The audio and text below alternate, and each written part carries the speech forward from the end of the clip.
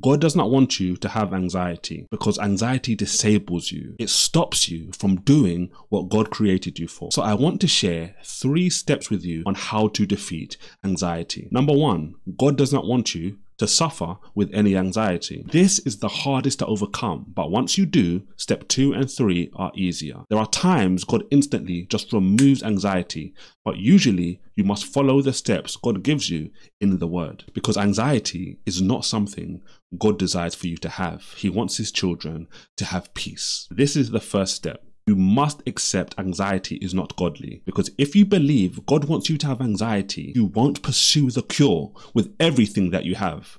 I used to suffer with much anxiety, but most was unconscious. But after thinking about the fact God does not want me to have any anxiety, the light bulb finally turned on, and I asked myself a question. The kind of question you probably know to ask right away, but I thought my way there over time. If God does not want me to have any anxiety, why am I so anxious? This question is transformational because it showed me that I'm anxious because I must be doing the opposite of what God says. So I began doing what God says to stop being anxious.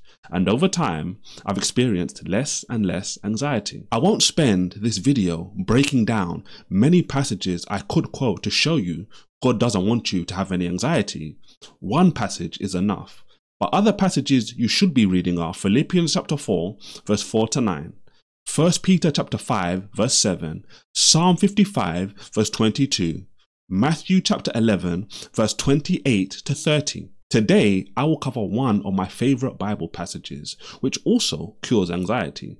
But before we look at this passage, you need to know step 2. Step number 2 is give your anxiety, your stress, and your problems to God, because He will remove them. About 2 years ago, I made a terrible, foolish decision. I purchased a car I shouldn't have. I named it Achan, the troubler of Israel. Read Joshua chapter 7 if you don't understand why. I had overlooked big problems and it brought me great anxiety because the first day driving it quickly turned extreme joy into some deep pain. Emma was stressed, our children were stressed, and it was something that could have crippled us. But I said to my wife, God is going to get us out of this situation. Trust me. And He did, mightily.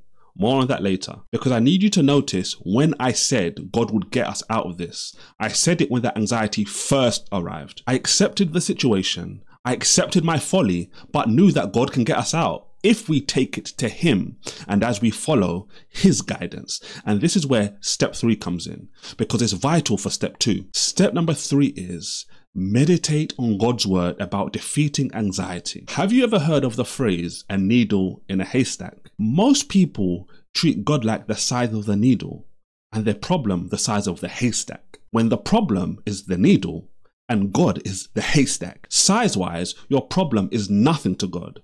But you only realize this when you are reminding yourself of this daily and meditating daily on a passage like Matthew chapter 6 or any mentioned earlier is good. Let me show you, and then I can talk more about Achan. In Matthew chapter 6, verse 25, Jesus says, stop worrying about 3 things. Stop worrying about food, drink, or clothes. These are basic necessities in life, but what most of the world spend their days worrying about. Jesus then gives a powerful reason why. In verse 26, He says, birds don't sow, they don't reap or store in barns, then says, but your Father, even though God created the birds, He says, your Father, Jesus says, provides for them. Do you want to know why He provides for them? Because they do what God created them to do. They are obedient creatures, and more on this later. Jesus then asks in 27, can you change your height, your age, your body that God created? The answer is obviously no, despite people trying to. But He gives another powerful example in 28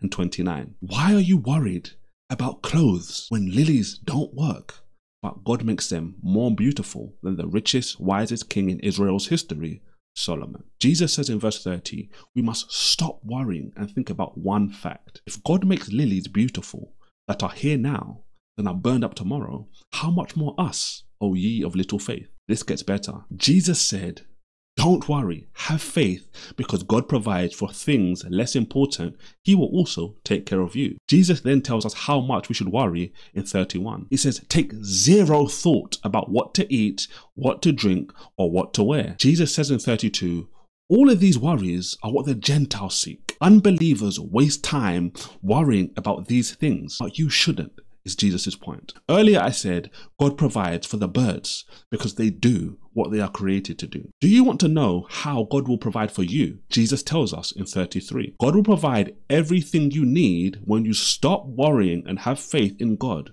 You do this by seeking first God's kingdom and his righteousness. Seeking God's kingdom means serving the king by fulfilling your role. For me, this means teaching you the Bible and showing how it can transform your life when followed. And when you seek God's kingdom and his righteousness, your food, your clothes, and your drink are provided. Like the birds or lilies, you live your life doing what God created you for, and he will provide for you. In 34, Jesus says again, don't worry about tomorrow. Focus on today, because tomorrow is not guaranteed. But every today I get by doing what he created me to do, I don't need to worry about anything, because he is with me, and I'm more precious than a bird God takes care of on beautiful lilies. Spending your day meditating on this will change everything. God's word has the solutions for you. It's easier to do step 2, take it to God when prepared. You obviously feel when anxiety is coming, don't you? That is when you need to quote passages like Matthew chapter 6, or think about accounts in the Bible to increase your faith. Because every time Achan troubled my house, I was thinking about verses in the Bible. And this always reminded me of the truth. God is bigger than the problem, so I should focus more on God than the problem. And when you do this daily, you start to see God is powerful, and then it draws you closer to him. And one day your anxiety is gone because you are now looking at these problems in the right light. You are comparing them to God, and compared to him, it is so small, it's not even worth worrying about. And that's because God is now taking up so much space in your mind. Your anxiety could go instantly by doing this, but I promise you, if you start doing these 3 steps, everything will change for you. And that's why Achan is something I can testify about overcoming today and wasn't defeated by it. So do what the word says and watch what happens. God bless.